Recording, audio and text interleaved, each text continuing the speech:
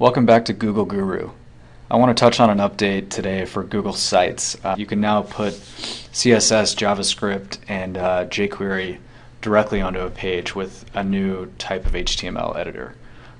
So before, I'll show you what you can do now and then how it would look if you try to do this before just with the native editing capabilities. So we'll go to Edit Page, and then instead of clicking this HTML button, what you do is, if you're starting from scratch, you go to Insert and then click HTML box after selecting the location, and then it becomes a gadget basically.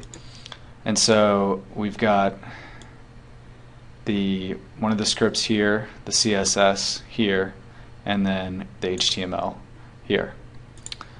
So click Save, and then save the page, and I can show you how this works. So we have slide 1, Google Guru. This is a special website about Google Apps. So that's just a simple slider functionality that you see on a lot of websites.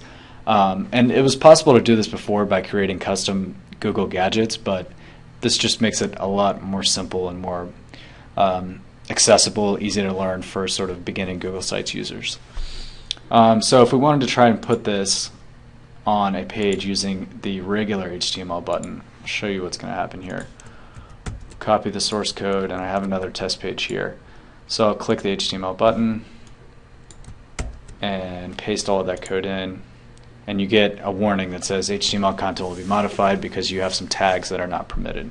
So basically, you're forbidden from putting all that JavaScript and CSS style tag and jQuery into this part of the page.